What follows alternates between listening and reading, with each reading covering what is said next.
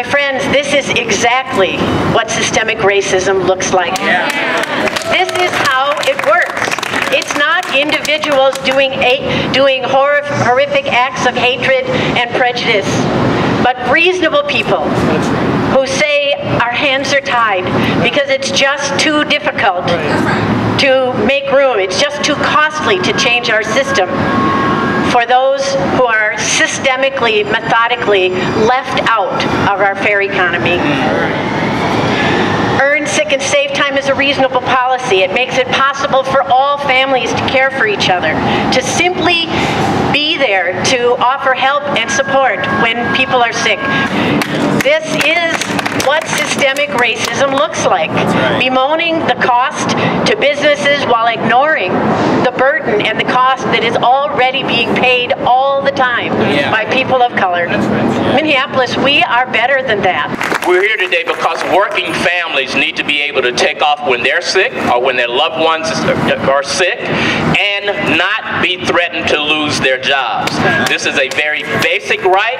It is a health issue. This issue impacts everyone, and I mean everyone across the board. But disproportionately, it impacts people of color. Over 50% of African Americans do not have access to paid time off when they or their loved ones are sick. 2/3 of Latino workers do not have access to paid time off when they or their children are sick. Is there a problem? Yes. I've read things recently, and I've heard some stuff recently that said we don't have a problem in Minneapolis or St. Paul or Minnesota. But I beg to differ. We do have a problem. Moses was in Pharaoh's palace. And he looked out the window one day and he saw his people working in the brickyard. Not only were they just working, but they was tremendously working and sweating. And they had no days off.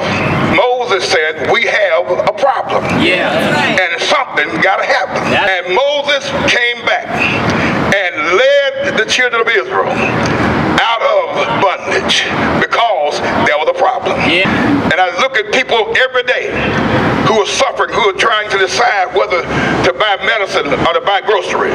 And we're going to make a difference. We're going to go forth. We're not going to stop until something got to happen. I sound like Moses.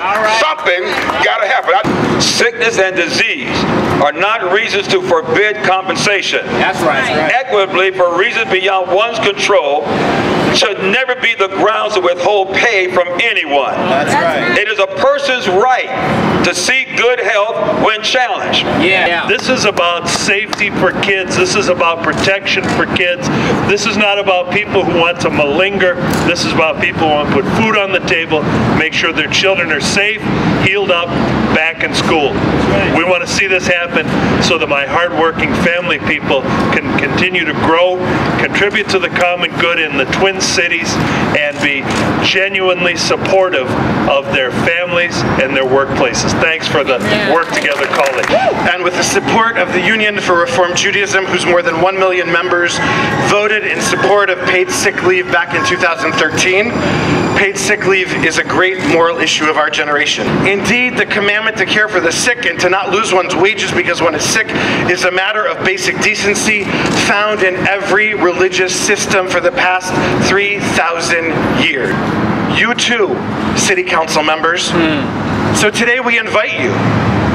Exercise your moral courage. We're here to represent those people who cannot speak for themselves. Is this going to happen? That's our prayer. You notice what I said? That first of all, Moses tried to do it by himself. But then when he got the order from God, it had to happen. So we feel like we've gotten our order from God. It's got to happen. It must happen. I believe that America, especially Minneapolis, needs to be more aware of the suffering among poor people and those that are trying to make an honest wage, and yet their rights are being taken away because they're sick or have other issues that requires them to stay home. We have a lot of single working parents who don't have anyone taking care of their children, and their work schedule is so hectic and busy. They're trying to work, and yet there's very little understanding and compassion for these working mothers. And of course, the business keeps saying we can't afford this. Oh, they can. Oh, yes, they can. Yes, they can. If you got a good, hard-working person, you ought to be able to afford it. Councilmember Wright, get your councilmember Ward 1. Please stand over here. If your church is represented by Cam Gordon, that includes you, Pastor Garnis, please stand here, please.